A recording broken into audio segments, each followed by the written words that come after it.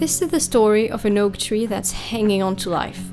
I found this scene during the second lockdown in November 2020 on my usual confinement walk. But this time I was exploring the riverbed, hoping to find interesting patterns, maybe autumn colors, mud ripples or stuff like that. What's particular about this river is that it gets submerged by the sea when the tide rises, so there's a lot of algae and freshwater plants. On my way I passed another subject I photographed before. What interested me was the cavity and the wall with the very nice ochre and green tones and the embedded round rocks. Hello, hello, hello, meet the oak tree, the star of this show. I knew I wanted to come back and check it out under low light at the end of the afternoon, but I could only do that and access the subject on a low tide.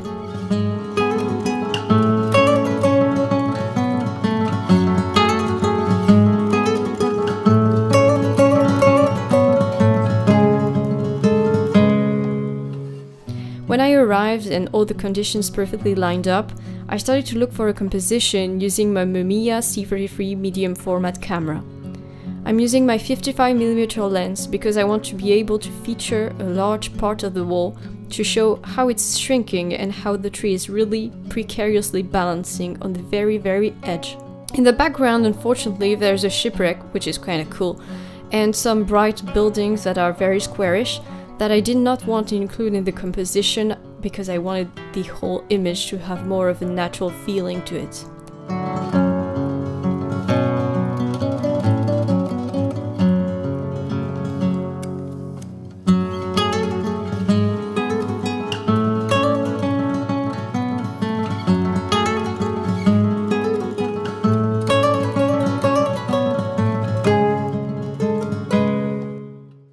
I feel this subject tells a compelling story of surviving beautifully in the face of adversity. And to me, it's important to go and photograph it because I know it won't last forever. The tree may fall during the next storm and the river eats away the ground every single day.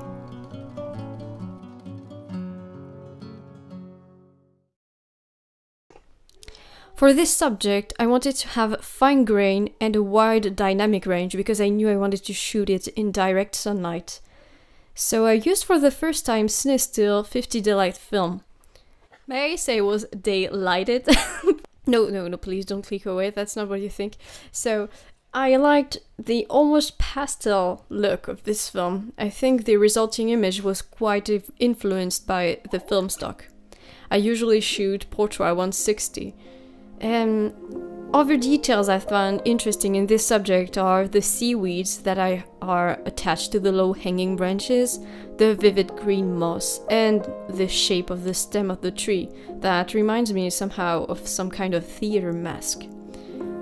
I lined up the buildings that were in the background distracting to better differentiate the root system from the background, and the shipwreck I just hid it in some branches.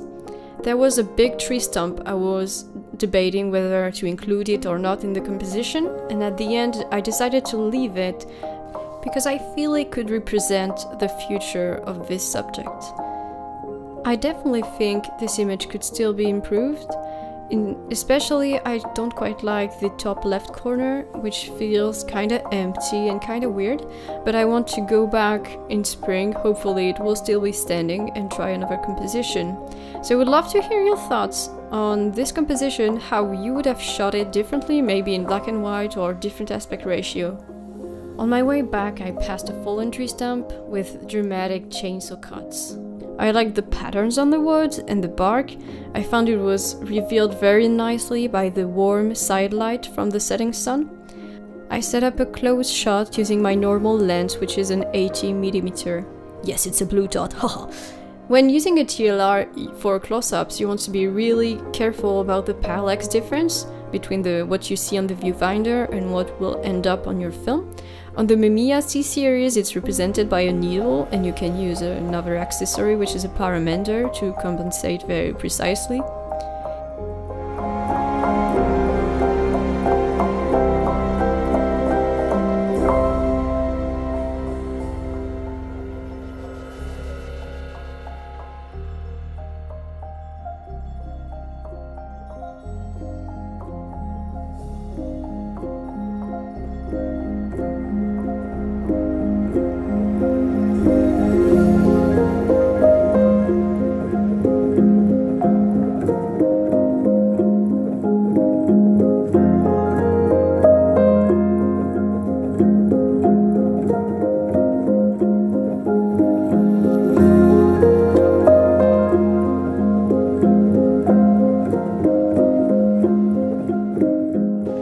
can see me measuring using a grey card. If I remember correctly, I think I compensated for the bellows extension about 1.5 stop, setting the exposure at f16 at a 30th of a second. In the next few weeks, I would like to do a better job at documenting the settings I'm using in the field. So I'm looking at other photographers' methods, and I found the analog book that I might try, and also the Ansel Adams notation systems, but that feels very useful for large format camera and not so much medium format. So that's something I would be super interested to discuss in the comments. How do you take notes in the field? I like the textures in this photo, and the story behind it is about contrast.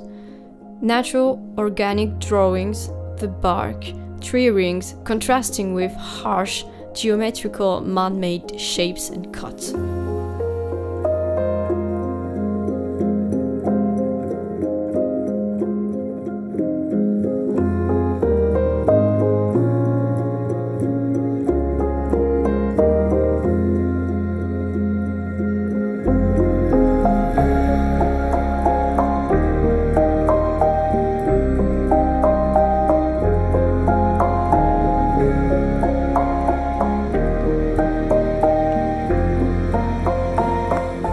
Thank you so much for taking your time to see this video journal.